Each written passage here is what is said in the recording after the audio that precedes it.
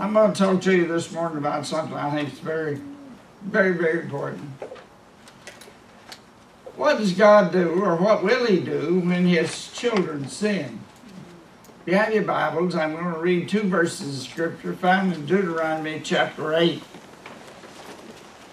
Deuteronomy chapter 8, verses 5 and 6.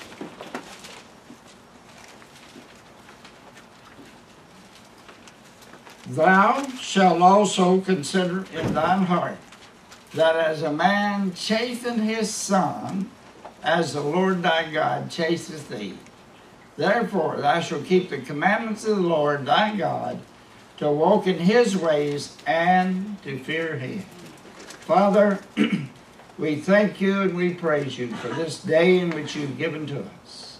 You have been so wonderful and so good to us. And so we want to give You all the honor and the glory that is due Your name.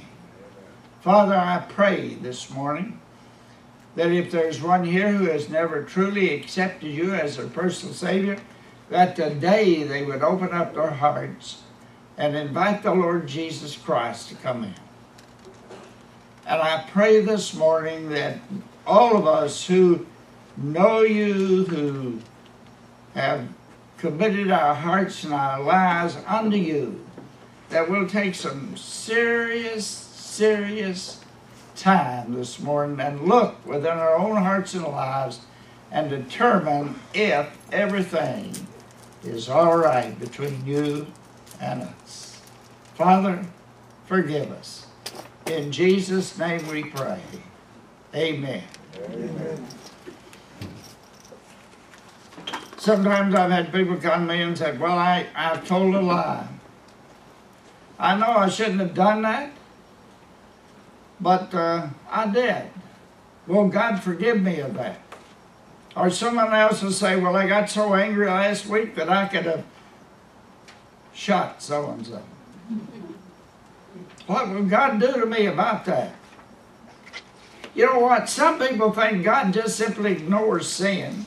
They feel just like some mothers do, who can't see any faults whatsoever in their children. It makes no difference what they do, they think it's all right. Sweethearts, by the way, sweethearts, you know, they can't see any faults in the individual that they're smitten with. But, you know, after they've been married a little while, they say, oh, I didn't know that. You had all those faults. Well, yes, listen, God truly loves you. And He wants the very best for you. If you're saved and you've committed some sin, God's not going to disown you. You will not lose your salvation. John 10:27 says, I give unto them eternal life, and they shall never perish, and no man can pluck them out of my hand. By the way, in Ephesians chapter 4, we have a sevenfold guarantee that this God will never cast you out. If you're one of His children, He loves you. You'll always be His children. And He will truly uphold you by His hand. He won't forsake you. We're preserved forever. We have everlasting life, never perished, never plucked out of the Father's hand, sealed unto the day of redemption, and we're never forsaken. God, listen, does not turn against you or cast you out when you sin. Amen. Now, what does He do? Now, this may sound strange, but according to the Word of God, He'll do the same thing that any good father would do. He will chasten you, chastise you, of course. A good parent, listen, a good parent will provide for his child. He'll provide food and clothing and shelter. But the one thing that a loving father will do, he will correct and discipline his children. Amen. One of the reasons that many children and families are in trouble today is there is no discipline in the home. Amen. None whatsoever. God will chastise and correct His children. Why does He do that? He does that so you'll become a better Christian, so that you'll become a better servant of His, so that you'll become a better individual. So the next question then is what? For what does God punish? Well, like children, many want to know, they want to know, just what will God punish me for? What can I, in other words, what can I do and get away with it? That's what they want to know. Does God punish something every time I do something wrong? Well, no, I don't think so. I think God wants us to judge ourselves. When you do something wrong, the Holy Spirit that indwells you, you will realize immediately that you've done something wrong, and then you will very quickly cry out to God and confess your sins. And when you do that, God is faithful and just to forgive us of whatever we've done. That's the reason that God wants us to confess our sins, cry out to Him for forgiveness, and He will forgive. He wants to do that. Just like a father, an earthly father. You want your children to come. You want them to confess to you that they've done something wrong. You want them to come and say, listen, Dad or Mom, I'm sorry for what I've done. But, children many times refuse to admit that they've done anything wrong. And they know that if they do admit it, they're going to receive some kind of discipline, whatever it might be. Now, that's what God wants. That's what God does. If we don't confess the sins that we do, He'll punish us. Oh, I know you don't want to hear that. Some say, well, I know I'll be punished if I don't keep the commandments. But that's not it at all. I doubt very seriously if there's anyone in here that keeps all the commandments. You know what bothers us most of all, though, is failing to be what Christ really wants you and me to be. By the way, I don't know where you know this, but some people born mad. That's absolutely true. Their foot itches, they scratch their head. They just, always mad about it. They never happy. Hear about the man who said, I'm going home, and if my wife doesn't have dinner ready, I'm going to throw her out. And if she does have it ready, I'm not going to eat it.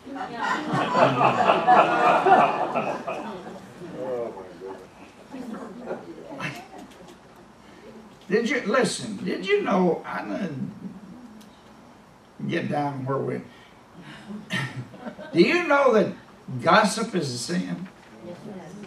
Huh? Yes. 2 or 3 of you know it. Yeah.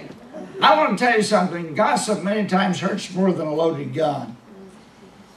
So God will discipline us. Listen, if we don't come to Him with a broken heart and cry out to Him for forgiveness, He will discipline us. Now, what kind of punishment does God use? Here's the thing I want to share with you. He's going to do whatever will be effective. Whatever be effective. Listen, you remember old Jonah? He sent a big fish after Jonah. Remember Peter? He sent a rooster after Peter. And by the way, it worked.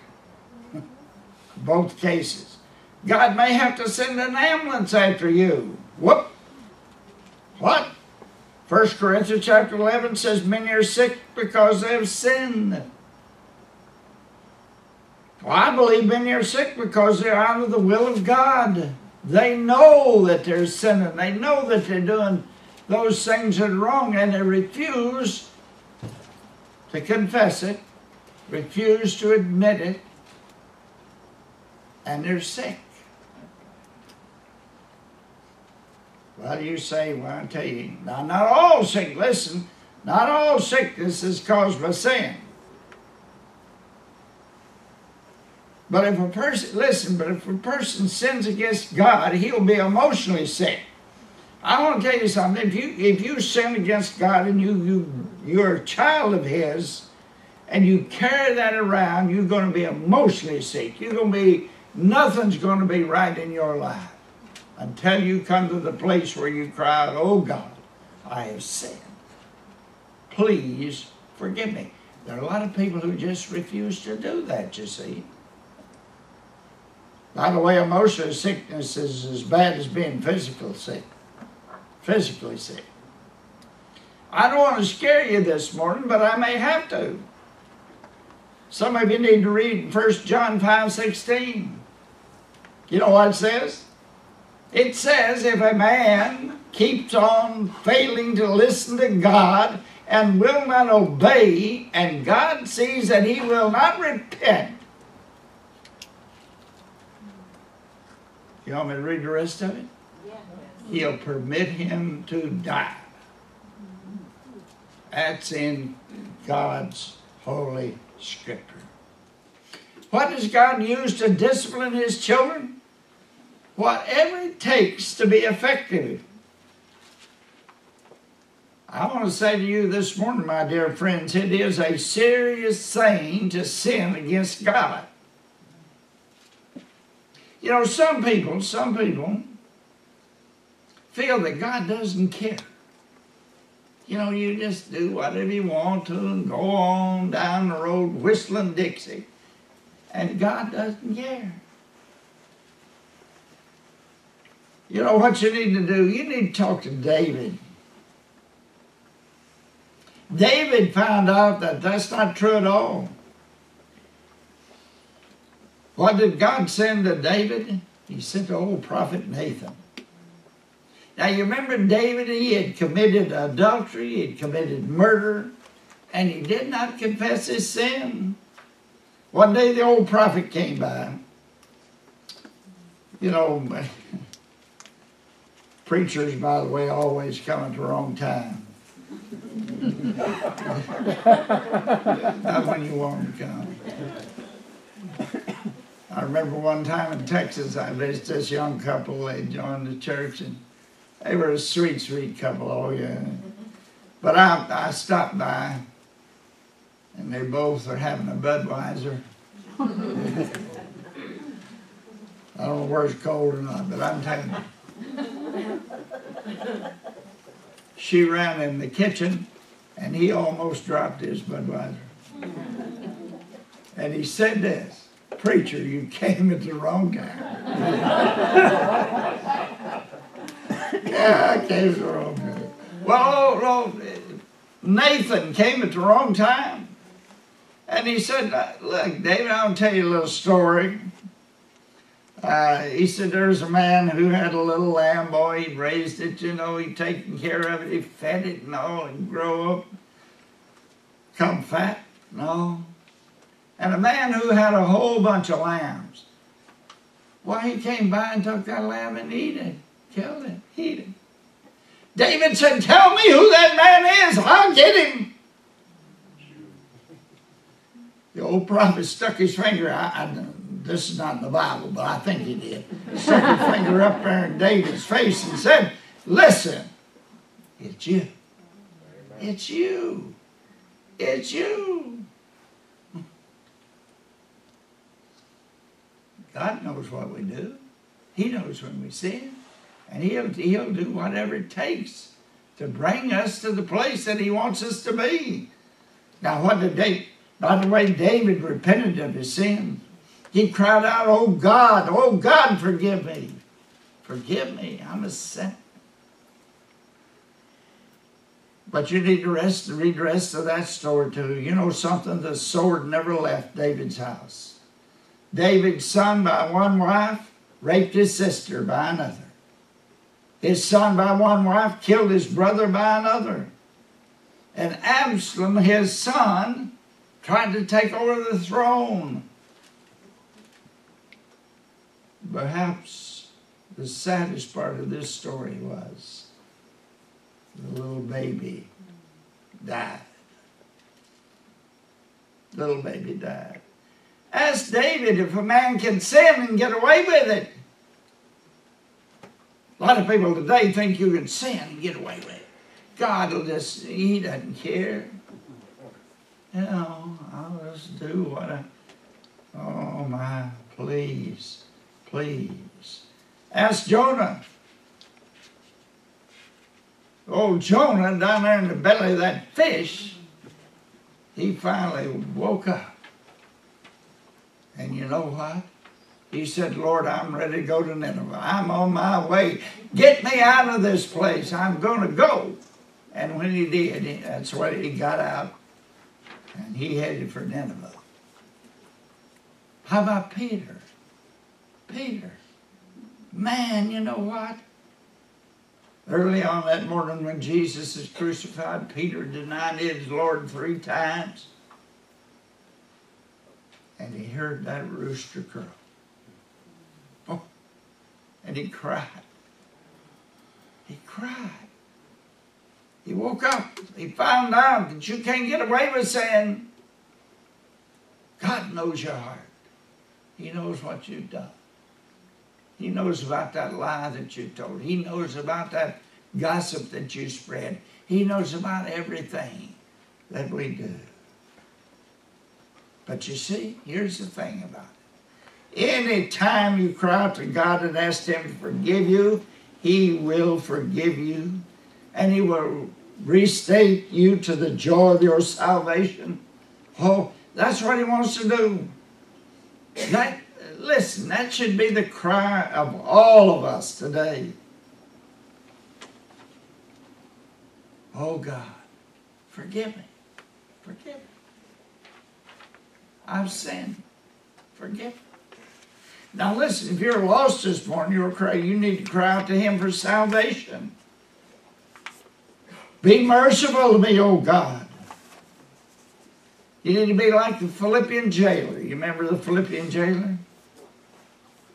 He cries out, oh, what must I do to be saved? You remember the answer, don't you? Believe on the Lord Jesus Christ and thou shalt be saved.